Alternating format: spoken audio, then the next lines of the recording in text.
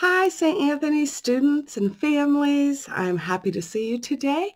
Today, we are going to talk about problem solving. We didn't have a chance to talk about problem solving much when we were having classes, so I wanted to talk about it today.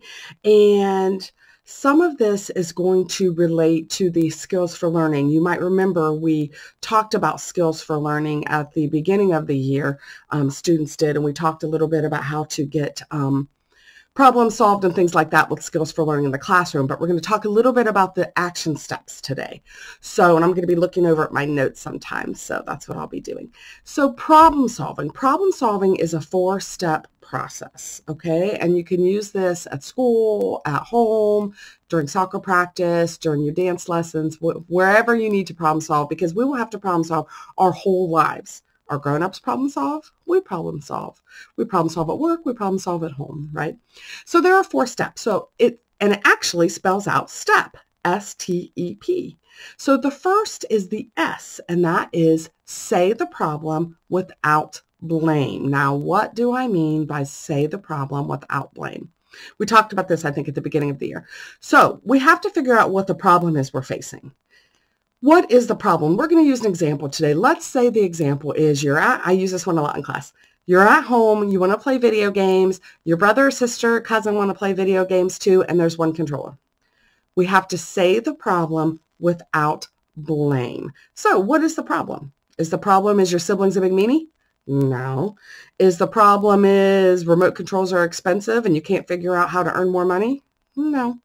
The problem is we have one video controller and 2 people who want to play the game, right? That is the problem. Now, we are not blaming the other person. We're not saying, you always get to play the video game and I never do. And we're not saying, you're a big meanie. We're not name calling. We're not doing anything like that. We are saying the problem without blame. The problem in this case is we both want to play video games and we only have one controller, right? That's our S. Very good. Okay, the next step is T, starts with T, and it's think of solutions. Okay, we need to think of all the solutions we can come up with. So what would our solutions be? Let's see. Maybe I take a half an hour and play and you take a half an hour and play. Maybe we switch on and off depending on what's going on with the game. Maybe I play today and you play tomorrow, or you play today and I play tomorrow. Maybe we don't play video games at all. Maybe we go find something else to do, like play basketball or draw pictures together or paint or something. We have to think of all the different ways that we can solve the problem, okay? Now, does it solve the problem if I say, okay, the solution is I get to play video games anytime I want ever and you never get to? No. That is not a good solution, is it? That's not very fair. So we think of all the solutions we can come up with that are fair solutions. Again, let's try to do this without blame, okay? Let's try to do this and kind of take the emotions out of it and just think of all the different consequences or all the different solutions, that we can think of, all the different ways we can solve this problem. So we have said the problem without blame. One controller, 2 kids want to play. Think of all the different solutions. We've talked about all the different ways we can solve this problem.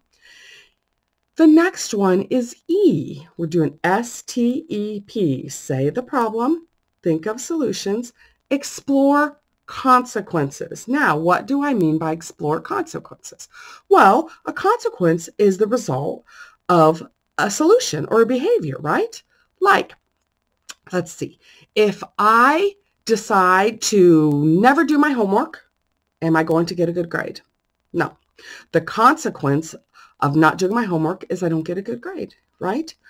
Or if I don't clean up my room when I was told to, and my grown-up tells me to clean up my room and I don't do it, the consequence might be that I'm grounded and I don't get to play video games or I don't get to play with my friends outside, right? That's a consequence. So explore the consequences of the solutions.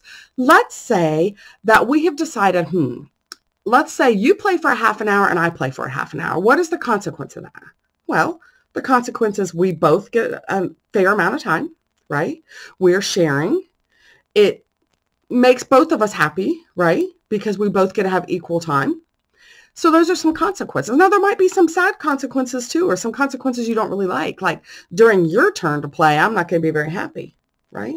But during my turn to play, you might not be very happy. So it's kind of a fair consequence, isn't it? So we think of all the different consequences for our actions. We always should be doing that anyway, shouldn't we? So we say the problem without blame. We think of the solution. We explore the consequence. And the last step is P, S-T-E-P, right? Pick the best solution. What is the best solution? Not just for me, but for everyone. What is the fair solution? So in this case, would the best solution be for me to play all day today and you to play all day tomorrow? Well, maybe not. That means you won't get to play today. You won't be very happy. I won't get to play tomorrow. I'll be very happy. And tomorrow, who knows what's going on? Maybe we'll have extra work we need to do. Maybe it'll be nice outside and we'll be going outside and then you didn't get your turn. I'm not sure. So is the best solution that neither one of us play?